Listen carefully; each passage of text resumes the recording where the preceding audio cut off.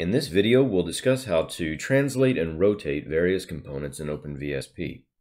If we click on this first pod geometry, it highlights that component, and we choose the Transform tab.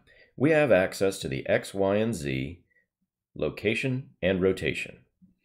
Now, if we choose to change the X location, Y location, or Z location, notice that we're following the directions as defined in this origin point.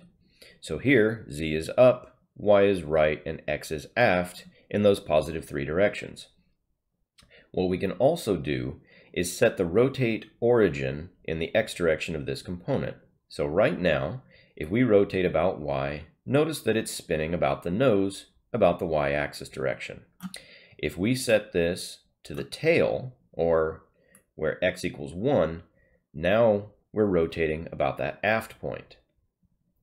Now on a component like a wing that gives you access to the root incidence, there's actually two different ways that you can set this. It's usually good practice to just do it with the wing incidence, but we'll cover that more later. Right now with the pod, this is a general component, and notice that you can do that for anything under the Transform tab.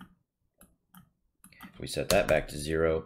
You'll also notice that I have this relative flag active because this component is a child of the wing component. We're working in a relative coordinate system.